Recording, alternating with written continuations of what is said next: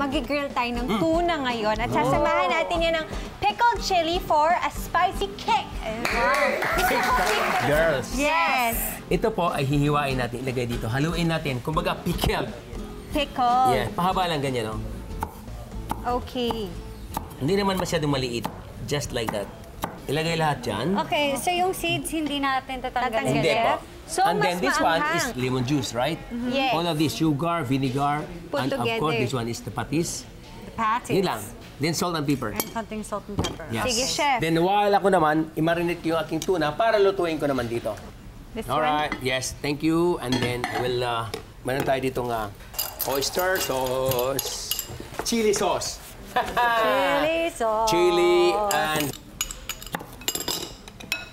and the garlic also, chopped garlic. And, of course, Thai, kaya mayroon siyang sesame seeds, sesame oil, lemon Parang juice. mas tough yung red, no? Yes, kesa dun sa green. Masamasahe, sabi nga ni Chef. This time, direct na lang kasi marinate naman eh. Okay? Hindi na kailangan natin salain. There you go. Chef, ditong ginagawa nating pickled chili na to. Pickled. Pwede pa rin siya sa seafood lang ba siya strictly or pwede rin Pwede siya po. sa Pwedeng beef. meats? Yeah, of course. Pwede po. Pwedeng shrimp. There you go. Lime juice. Would you mind to sprinkle the salt, please? Ping, ping, ping, ping, ping, ping, ping, ping, ping, ping. And the pepper? And some Pepper. pepper. Yeah. Thank you, beautiful lady. There you go. Nakamarinate na. So, syempre, initin natin mabuti Initin na agad yung ating grill pan. Konting mantiga. patis. Kailan mainit para hindi dumikit, no? Should be hot. What do you call it in English? Hot surface? Water to, Chef. Or suka. Yeah, all of that. Vinegar. Vinegar. Yes, lahat yan. So, naglagay tayo ng patis, sugar, and vinegar. Yes. Halo-haloin lang, then mix. ilagay sa jar. Okay. Natatakot akong tinitingnan ko pala. Kaya ko ba to? Ay, hindi mahang yan. Promise. Unlike yan na Filipino chili, sobrang hanghang. Ito hindi. My technique is like this. Oh, kaya mabango. Yeah.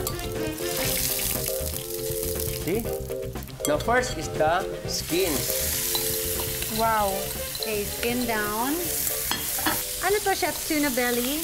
Tuna belly, yeah. Tuna belly. Ganda ng kulay, parang Christmas lang. Pwede siya Pwedeng Christmas business, ano? idea. Pwedeng business eh. Alright. Ang Good. bilis. Good. Then, takpan natin para madaling maluto, no? Para hindi dry. Ilagay mo rin sa ref natin habang nagantay tayo. Okay. Don't use brush. Pwede rin bang dalandan? Pwede po, dalandan. Yes, anything. Oh, sorry. Mabango, ha?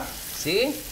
Or if you have lemongrass, you cut like a brush, lemongrass, while you are doing like this, lalong mabango. Oh, okay. If Parang you- yun yung gagawin mong Opo. brush. Kung gusto mo naman amoy pandan, di pandan leaves.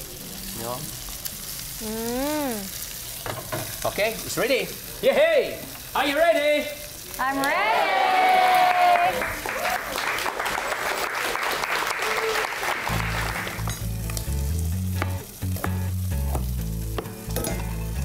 One like that, one like that, then one like that. Just keep the color, you know, I see, I see. and this one.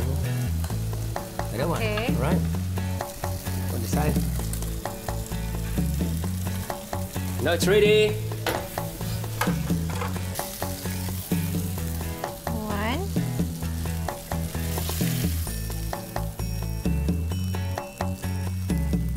There you go. There you go. Ganda na ang ating grilled tuna belly with pickled chili.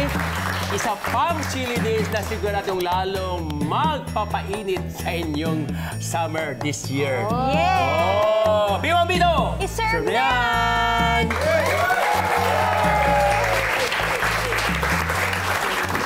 Enjoy! Okay! Enjoy your food. go. Yeah. I will Okay. watch you eat. Yeah. Smell good. Kain Wow, ka. perfect nga. Yeah. Yun yung technique ni Chef.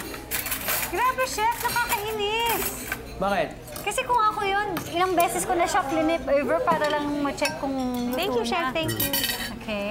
Oh, di ba? Nakita mo? Tama, Siya di ba? twice lang niya flinip. Thank you, Chef. Bakit ganyan? Pwede bang ano?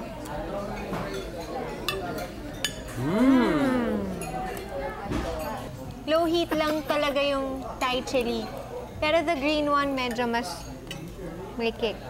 Yung anghang eh. Pero alam mo kung ano yung masarap? Yes, vinegar. Yes, Yung you got sabaw it. niya. Yung vinegar.